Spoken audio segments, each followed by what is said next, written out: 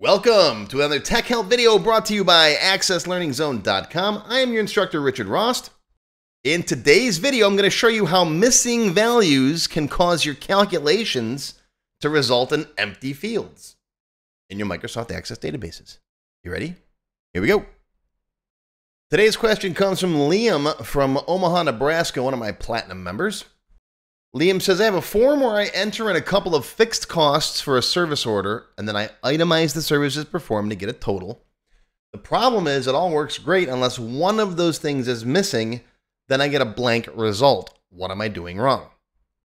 Well, Liam, I suspect that your function isn't written to take null values into consideration. Let's walk through it step by step.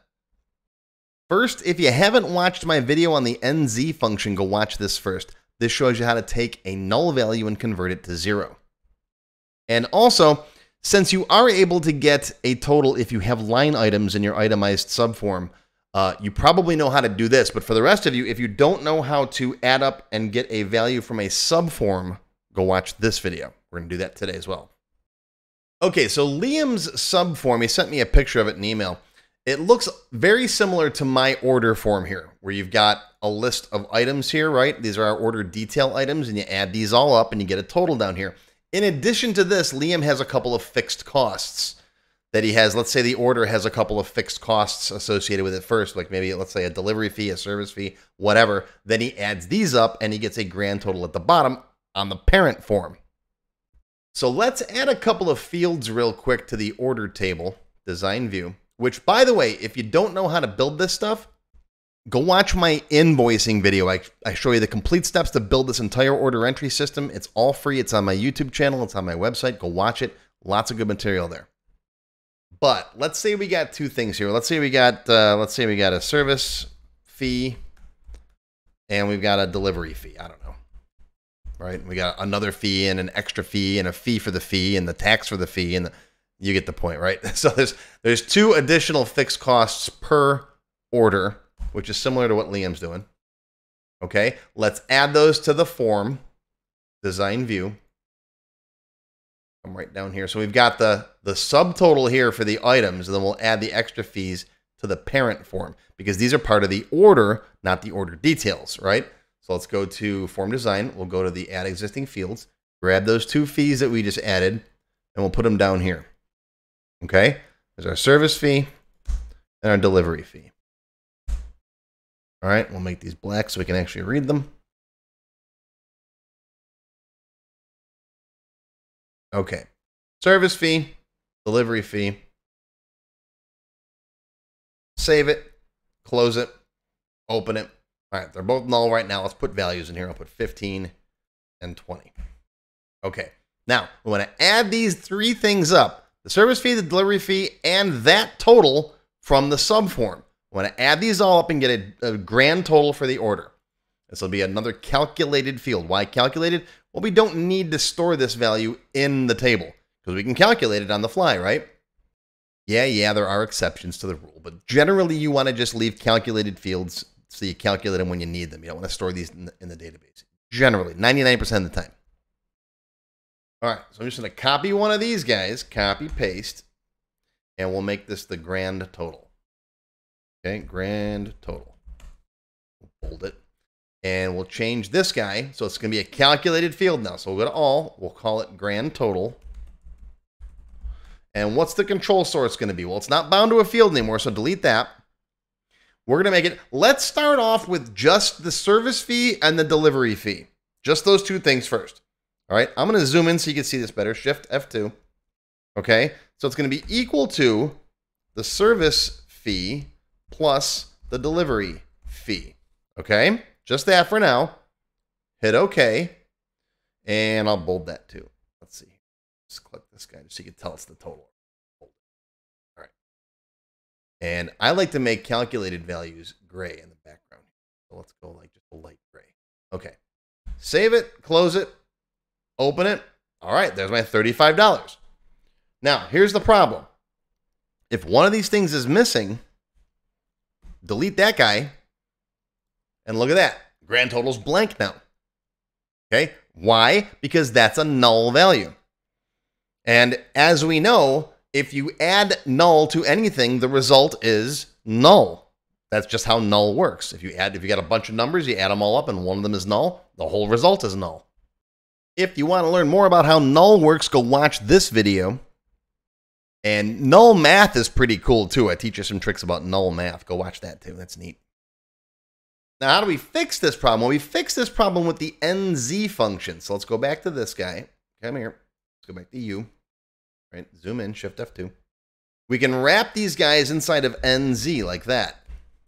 All right. Now, if you want the default to be 0, just leave it. You can leave it like that, or you can specify comma 0 if you want to specify a value. Like you can say, okay, if it's null, make it 10, whatever. All right. Or if this is a string, you could say make it an empty string. Or if it's a date, you could say make it 1190. All right, whatever. But I'm going to leave it like that. NZ will make it a 0 since that is a currency value, right? NZ. Currencies and numbers will default to 0. That's why it's NZ, null to 0. Or null to 0 length string, I guess, right? All right, hit OK. Save it, close it. Always save it, close it, open, guys. I don't like switching between form view and design view and back to form view. All right, now look at that. Now my service fee is null, but it still shows up as 20 down there.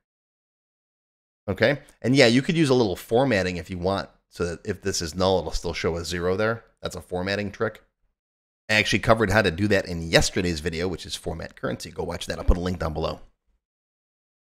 Okay, so that handles these two guys. Let me put a value back in here. All right, now let's add this one in. Now this comes into knowing how to get a value from a subform. Okay, how do we get a value from a subform? Well, if you watch the other video, you'll know that it's the name of the subform, which is OrderDetailF, and then .form, bang, the field name, which is SumExtPrice. Okay, yeah, I know it's a lot. So let's come back into here again. Okay, we're going to add to that. What is it? It's going to be OrderDetailF, that's the name of the subform, .form, bang, SumExtPrice. Okay, hit OK, save it, close it, open it, and look at that. Now that adds that in. 90% of Access is just knowing what to call stuff and making sure you got field names spelled properly. Okay?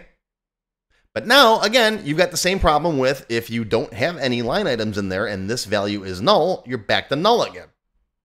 How do we fix that? Well, we could put an NZ in here, or we could also put an NZ right in here. Whichever one you want, it's up to you. If you don't want this one being empty, you could NZ this whole thing, or just put the NZ in this guy. Right? Put it right there. NZ. And then at the end there. Hit OK. Save it. Close it. Open it. And we're back to 30. Put something else in here. Blah, blah, blah. 15. There you go. So that's it. That's pretty much it. It's a combination of knowing how to name something, how to get a value from a subform or a different form, right? I covered that in another video as well. And properly using the NZ function so you can deal with your null values. And that's it. See? A lot of this stuff is just putting the Legos together differently. I've already covered all this stuff in different videos, but sometimes it doesn't all click until you see it fixing your problem that you're experiencing, right? I know that's how my brain works. I might see something and be, oh yeah, I did learn about that a year ago. Now it makes sense.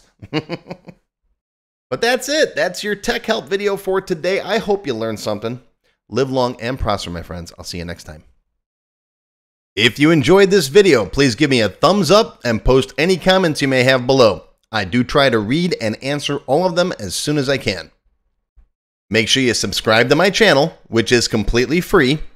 Click the bell icon and select all to receive notifications when new videos are posted. Want to learn more? Click the Show More link below the video to find additional resources and links. YouTube does a pretty good job of hiding it. It's right down there. See this part of the description here, right? The name, the video's up here. There's a little Show More down there, right down the bottom. It's kind of hard to find. But once you click on that, you'll see a list of other videos, additional information related to the current topic, free lessons, and lots more. And YouTube no longer sends out email notifications when new videos are posted like they used to do. But if you'd like to get an email every time I post a new video, click on the link to join my mailing list. And you can pick how frequently to get emails from me, either as they happen, daily, weekly, or monthly. Now, if you'd like to become a paid member of my channel and receive all kinds of awesome perks, click on the Join button. You'll see a list of all the different membership levels that are available, each with its own special perks, including my extended cut videos, access to my code vault, lots of VBA source code in there, template downloads, and lots more. I'll talk more about these perks at the end of the video. Even if you don't want to commit to becoming a paid member and you'd like to help support my work, please feel free to click on the tip jar link. Your patronage is greatly appreciated and will help keep these free videos coming. I got some puppies to feed. But don't worry, no matter what, these free tech help videos are going to keep coming. As long as you keep watching them, I'll keep making more, and they'll always be free. Now, if you really want to learn Access and you haven't tried my free Access Level 1 course, check it out now. It covers all the basics of Microsoft Access, including building forms, queries, reports, and more. It's over 4 hours long. You can find it on my website or on my YouTube channel. I'll put a link down below you can click on. And did I mention it's completely free? The whole thing, free, 4 hours. Go watch it. And okay, a lot of you have told me that you don't have time to sit through a 4-hour course. So I do now have a quicker Microsoft Access for Beginners video that covers all the basics faster in about 30 minutes. And no, I didn't just put the video on fast forward. But I'll put a link to this down below as well. Now, if you like level 1, level 2 is just $1. That's it, $1. And that's another whole 90-minute course.